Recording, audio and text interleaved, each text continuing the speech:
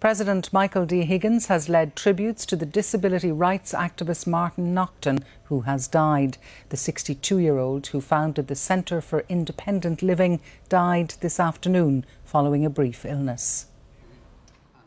A lifetime of campaigning for rights for the disabled. Martin Naughton was born in Spiddal in 1954 and had spinal muscular atrophy. He spent most of his childhood in St Mary's Hospital in Baldoyle in North Dublin.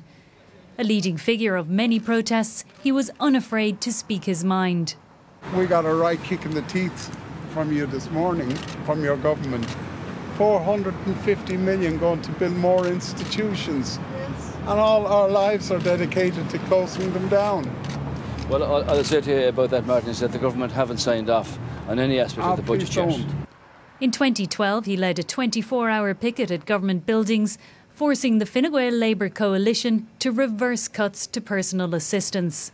We're being threatened to be institutionalised because they're taking away our PA services. And if they take away our PA services, we've no option. I'm here because I'm going to lose my job. I'm going to lose everything else about my life. In 1991, he founded the Centre for Independent Living, leading the way in moving away from institutional care. Usually seen with one of a number of his trademark Tukia-style hats, he also worked with the Disability Federation of Ireland, which paid tribute to him tonight. The President, Michael D. Higgins, has called him a tireless advocate who fought for the right of people with disabilities to live in their own communities and homes. Mr. Naughton died in the North Dublin hospice this afternoon following a brief illness.